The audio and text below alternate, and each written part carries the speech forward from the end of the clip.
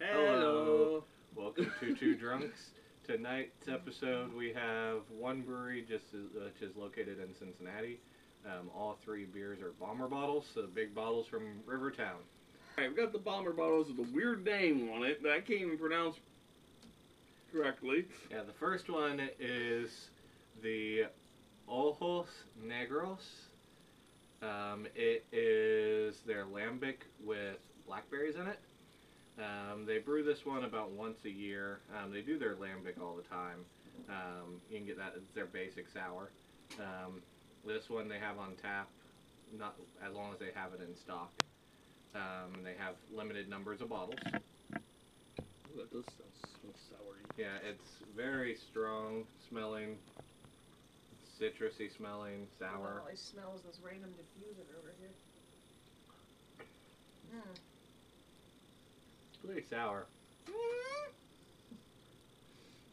Doesn't taste anything like beer. No. Tastes like more like a cider. Wine. Yeah, it tastes like wine or like almost It champagne. tastes like overly fermented. Yeah. Champagne. Igor said champagne. Champagne. Or should we say sparkling wine? Sparkling wine. Champagne. Bubbly wine. Totally. Champagne wine. It is. It's like a cross between wine and champagne and. I mean, you can definitely tell the Sour fruit, like the blackberries in it from like the regular lambic. And Igor's over here making some pretty funny sour faces. Peanut Gallery Peanut says Gallery it's says delicious. it's delicious. Peanut Gallery's crazy. Why do I got a feeling the peanut gallery's gonna get drunk off of this one?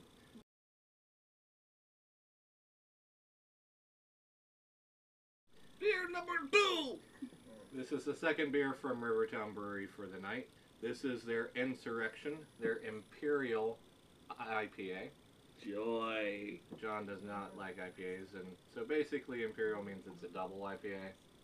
That means it smells like sweat socks. Same kind of terminology. If you like hops, you're gonna love it! Yeah, it's pretty strong. It smells like ass.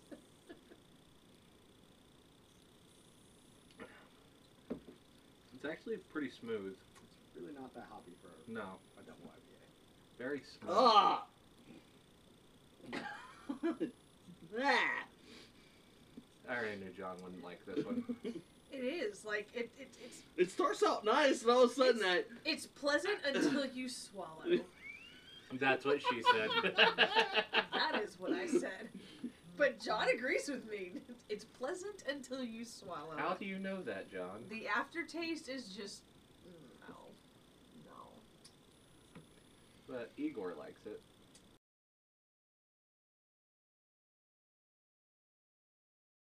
And our third and final so far tonight beer Is the Chicago Style Breakfast Stout.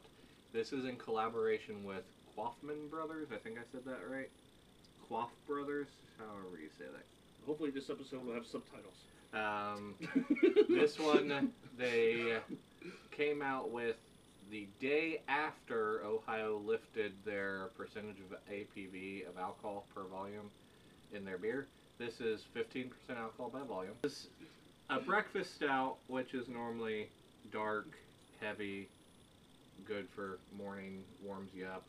I don't know really what makes it Chicago style, but the picture of it does have strawberries and Maybe we should waffles. give this to the Doesn't smell Cubs like players. Maybe they strawberries play and better. waffles. It doesn't smell like coffee either, though. I smell like cough syrup. I smell chocolate.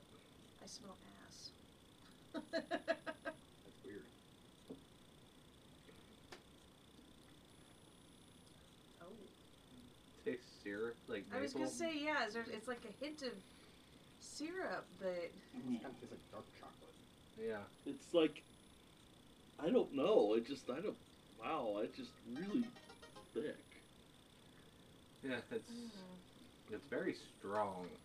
I just taste syrup. Yeah. But it's not like pleasant maple syrup. It's thick, sticky, It congealed. tastes dark chocolate. Yeah, it's between chocolate and syrup. Yeah, I mean, I have a Unsweetened hint chocolate. of coconut. I don't know where that's coming from. Peanut Gallery says something along the lines of black licorice, but still not quite. I like black licorice. This I doesn't think make she me- might be getting black licorice because of how much alcohol's in it. Because it is high alcohol. I can kind of taste the alcohol. I'll tell you what, I've only drank, about as much as left in Jack's glass, and I'll tell you, I feel warm. My entire esophagus is warm. I'm like, my entire esophagus Yeah. is just Perfect for cold nights. radiating warmth. This would be the best breakfast for a cold winter's day. It'll warm you up and make you not care about anything. John, Peanut Gallery. Out of the three. I have to say the first one. I'm not John gonna is try. picking the one that he I'm- can't pronounce. You know the girls are both going with the sour. Okay, so I mean, Camera Lady and Peanut Gallery. I know you're probably going with Insurrection. I could drink either, actually.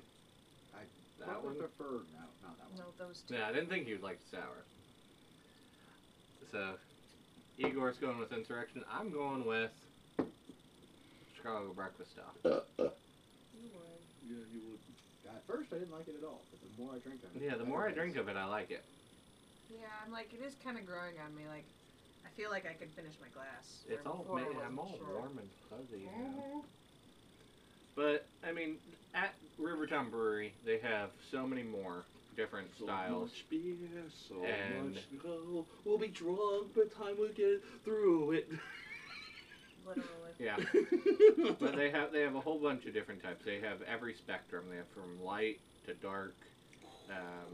They have the sours. They have the hoppy.